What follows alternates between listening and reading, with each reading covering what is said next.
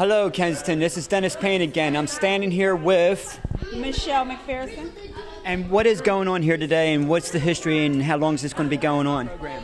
Well, this is the food program. What we do is we feed the children. We give out lunches. This is actually my first year with the program.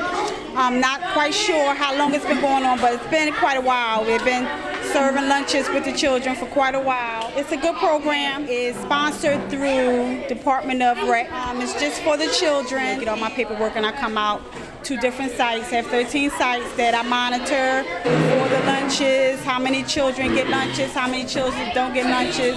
We increase, we decrease, so we try to make it where all the children of all races can eat lunches. Everyone have a lunch. This is all throughout Kensington?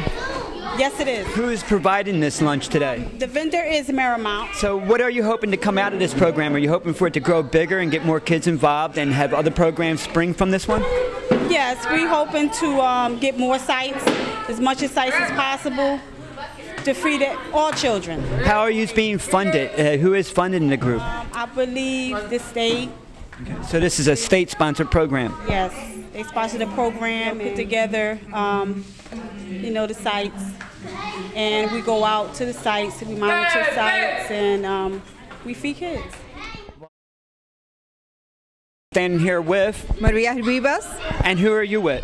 I'm the person in charge here for the food program. The food program? Yeah, and we got lunches from 12 to 2 o'clock every day from Monday through Friday, and we have snacks from 3 to 4, and that's for the kids here in the library, McPherson. So I'm the charge. I'm so happy to work with these children.